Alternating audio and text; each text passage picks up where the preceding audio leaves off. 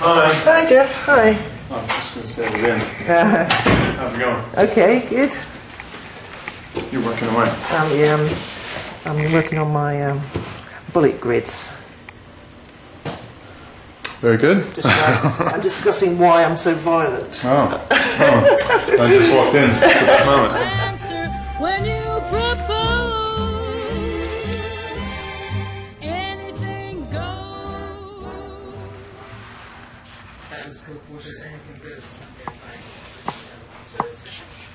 What did you get me then? You got quails. Oh, Quails and flatbread, your favourite. Get mangled. Yeah, I've got this great kebab shop opposite our studios, which is our favourite place anyway before we even got these studios. I got a phone call from the washing machine people. Yeah, I saw that. So it's coming at 5:20. Perfectly bad timing, but never mind.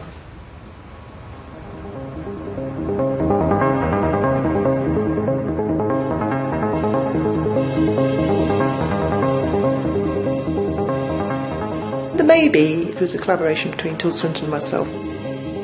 Tilda at the time was like an art house movie star. She had a cult following, and people were saying, "Oh, bring me back a stocking or a relic of Tilda," because you know she had that mystique.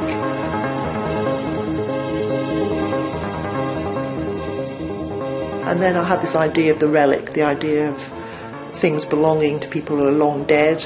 And so there was 30-odd objects that were all in their own individual glass cases, some of them together, like Queen Victoria's stocking next to Wesley's spurs, or Faraday's spark apparatus next to Babbage's brain.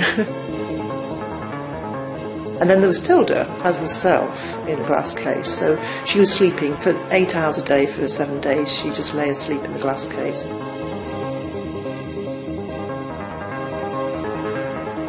And so the maybe was sort of not necessarily about Tilda's place in posterity, but about us all, really, that we're all still alive. Tilda was still alive and breathing the same way we were, but was absent because she was asleep.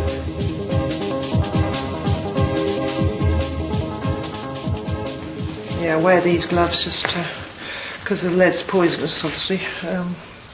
Don't want to have any more brain damage than I already am. I should call this the long-winded bullet.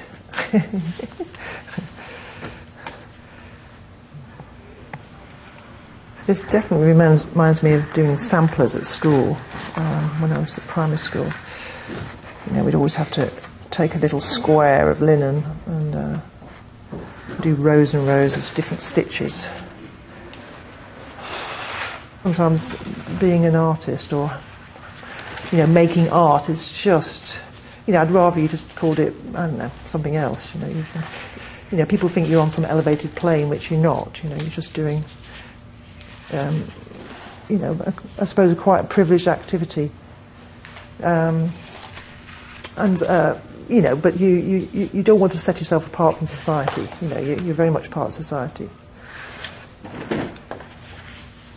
I was kind of quite an insular child, really. I'm much more gregarious now, but as a child I was very sort of introverted and shy, and I thought art was about being in the studio in an interior world, and gradually as I've become more extrovert over the years and gone out into the world, then you end up having these conversations with people about, I'm an artist, and they'll say, oh, what materials do you use? You're a sculptor, they'll say, oh, do you use clay, or do you carve, or do you... they're wanting you to talk about your traditional craft and how you spent your years perfecting it. And I try and explain the materials I use and the way I work. And then they get caught up with, oh, you blew a shed up, or you threw something off a cliff, and they get transported by that process. But they, and then they forget about the art bit, which is quite nice. I think it's good to forget about the art bit, really.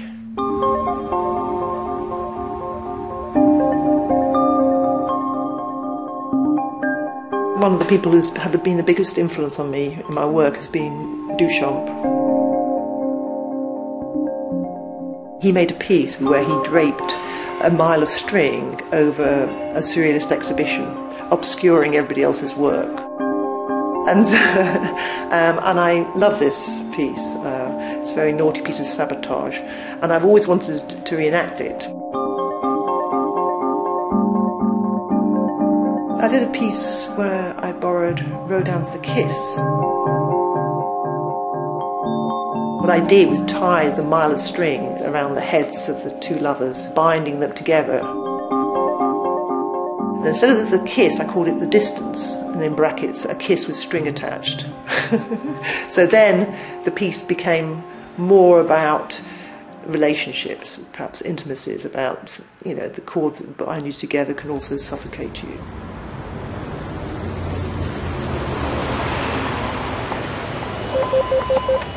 Hello. Hi, good evening. Hi. Hello. How are you? Good. How you doing? Good. Sometimes before an exhibition you've got this big rush of creativity and you're trying to get things out in time to show, and some of the things just fall away. I'm in that stage now that I'm firing on all cylinders, but I realise I should just be concentrating on a couple of things and doing them well. This is basically another of my bullet drawings, but they're like sutures, you know, so they're more like stitches, yeah. And then, but I quite like the back, and so I wanted to be able to show both the back and the front, you know, or have the option of a frame where, you know, both those possibilities are there. Okay. So. It's strangely actually quite beautiful and elegant, actually. Yeah, it's kind of curious, isn't it? Yeah, isn't it? It's a great relief when I come here. I associate this place with happiness because I've resolved something enough to bring it to Keith, for him to give it the best possible presentation. So yeah, no, it's a nice feeling.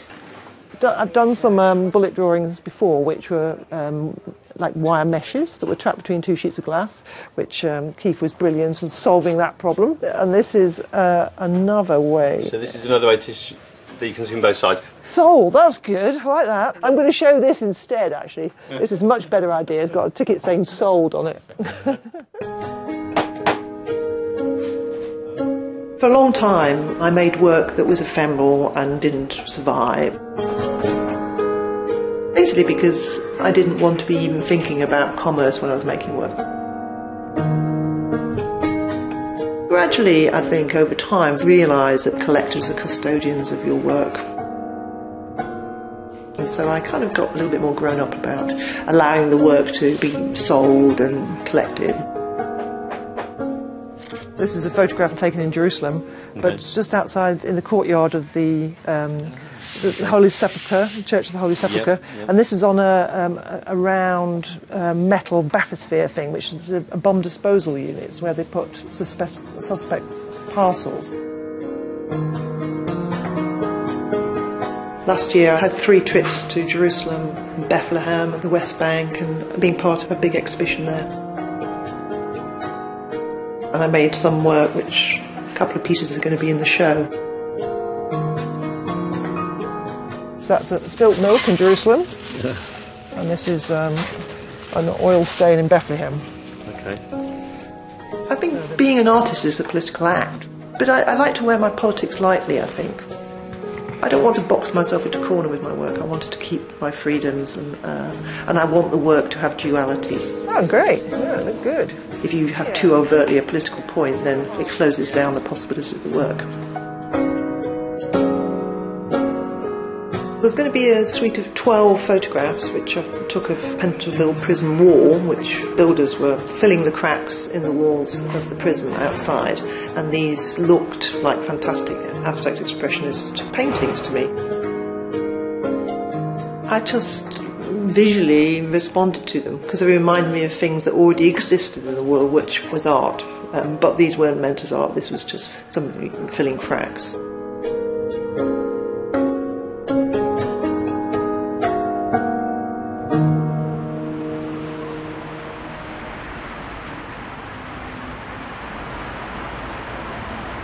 I took the prison photographs last year, and this is, you know, a few months on, and I'm now hanging outside the women's prison, hoping somebody's going to come over the top.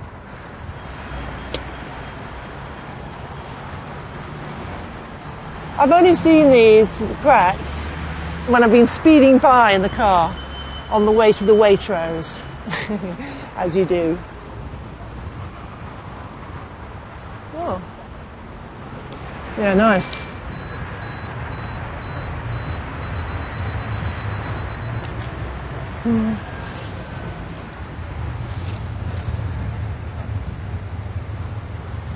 Yeah, very different from the boys' prison wall. In what way? Well, it's just got a whole different mood. It's much more delicate. It's no prison cell block H here. A bit more feminine. Yeah. Might be projection on my behalf, though. Were you aware of a moment where you had earned the right to be an artist?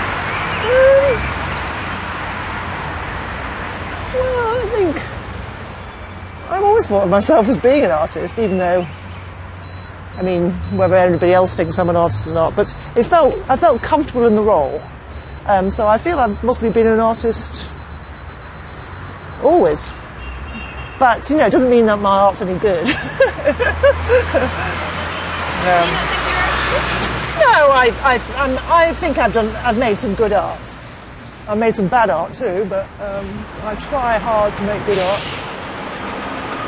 I won't know really until I've printed one or two of these up if they're going to work or whether they, you know, I'm just photographing pretty patterns. I think it's because the pretty patterns are on a prison wall.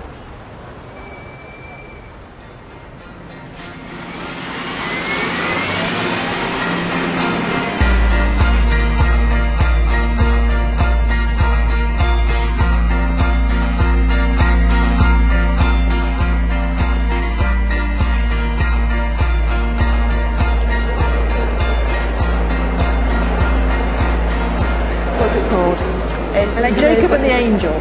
So it was down the kids. Oh, I thought we saw one like this when we went to Rome. Yeah, with all the marble pieces. Yeah. Not quite as big, exciting as this one. Yeah, this one's very exciting. I think this show is all about the British art collection. You know what the tapes owns. You know.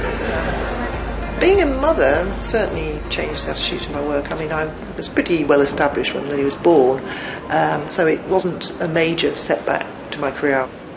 And it was fantastic in a way because it allowed me to become a child again. Hey, let's go in there. That looks good. Yeah. So revisiting the cracks in the pavement and all kinds of things, I think it's made quite a lot of difference to the way I view the world. Oh, look. Oh, don't look, Nil.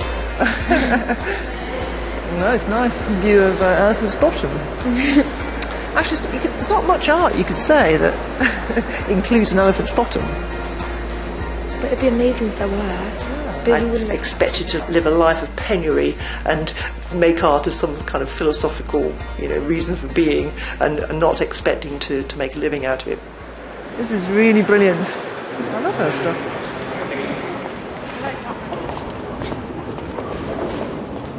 I sometimes have to pinch myself that I have had work on display here, but it's, you know, the familiarity makes it less scary. So I'm pretty happy that I've got, you know, quite a few works in the collection here. My dreams have come true, which is quite weird, really. It's lovely, that one, isn't it? Yeah. Let's go and see the rest of the show, shall we? Mm-hmm.